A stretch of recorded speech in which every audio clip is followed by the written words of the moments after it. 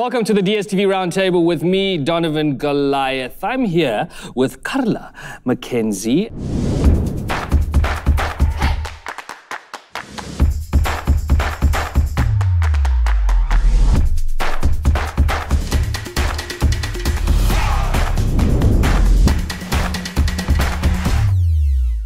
I know you from TV, obviously. I know you from radio, but I don't know too much about you.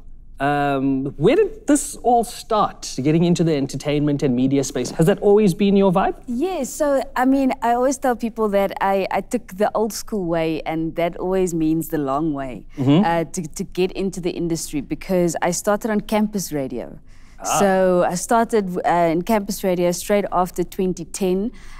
They had auditions there. You had to go do a voice test and general knowledge test, music tests. And then you can start your training of a couple of hours in studio and stuff. So that's where I started, did the drive show in Stellenbosch on campus, and then to a commercial station in Cape Town. And then Jack Rand FM, the radio station in Joburg, called. And I literally, at the age of 24, I took my 21K bag, 7K hand luggage, and I came to Joburg.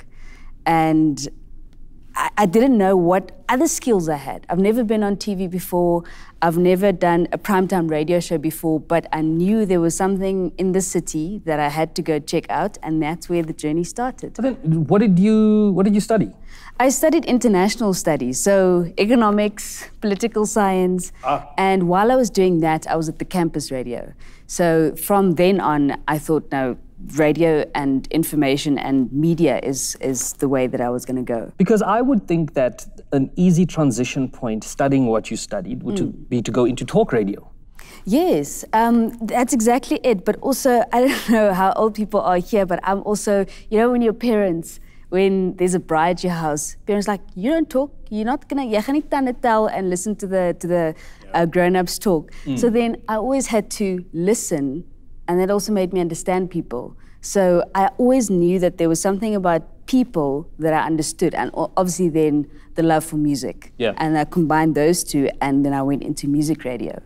And then, like, going forward, is this where you're going to stay, or are you one of those people who are going to amalgamate into something completely different? So this is the thing, because I went into radio and television because I wanted to learn at the age of 21. I didn't, at the age of 21, 10 years ago, I didn't know there was something like famous and being an influencer and having thousands of followers. So I entered the industry because I wanted to learn more. And I think that's always just going to be the plan, to learn more in whichever capacity it takes me in. You surprised me with something that you said earlier on about having to do a general knowledge and a music test.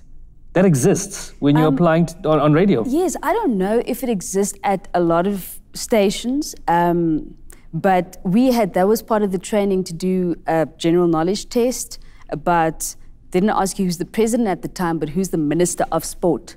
So you kind of had to know the things happening around you, because you had to effectively, because it's a campus radio, it's fun, but you also have to, you have the ability and the responsibility to inform people. You can't just be there and have fun and groove the whole time, because you have such a big responsibility. So you had to pass that test to be able to be on radio. Despite having a degree or not a degree, you have to have world knowledge and understand people to be on radio. Look, that sounds like a lot of pressure. If you are thinking of getting into the radio space, we can tell you for free right now that reading a bunch of Chappies rappers with the did you know facts is not going to get you very far. Musiekpaniek, I want to know some of your favorite moments filming this show. I mean, this show's been magical to film, and I think that it's one thing that everybody can relate to, like the power of music in our lives, especially like Sims I said earlier. But one of my favorite moments is usually when we listen to a song, we're not part of the production process. We see it on digital platforms, on the TV. There we have a musician right next to me as the celebrity who explains to you like their process of making music, of writing music, of their headspace and stuff. And then you have the 4 people that is going to compete for that big prize, and they are such a big fan of this person. And every single episode, you just get to see what impact music has on people. Similarly to you, to everyone else. And I mean, it's just the power of music. And then also, because I get to ask music-related questions to these 4 people, then I also kind of surprise myself of how much I know, or music facts that I know. So I was like, oh, wow, that's pretty cool. That's incredible. Are you a musician yourself? No, not at all. Nothing? No interest in making music at all? I chose to play hockey and do mountain biking. I never picked up a guitar. Man, that's absolutely fantastic. And you know, and I like what you said. The thing about music is, you're right, we always hear the end result. Yeah. And sometimes it can sound so simple, but the journey to get there must be such a nightmare. I mean, you can attest to this, I'm sure, that nobody unpacks that enough. You listen to a song and it's like, there's so many elements to a song and people don't understand that each element in a song was programmed. Yeah. So that small ding that you hear on a song, it's a ding that's alone, you know? Yeah. So people really need to appreciate music much more. That's exactly how I feel. That's exactly, and the thing is, people make music, and some musicians make music to make hits and stuff, but in effect, they make you feel emotion. Happy, sad, whichever emotion. You want to groove on a Friday, but it's effective just like bringing out the emotion in you, which is so cool. How has music influenced your life? So music has influenced my life in a big way since I was little. So I don't know with many people's families, but my parents, I was the first child. So they would put music on and they go do their own thing and they would play alone. So I would usually listen to You Masakela and stuff in the lounge and just pretend that like I'm part of You's band.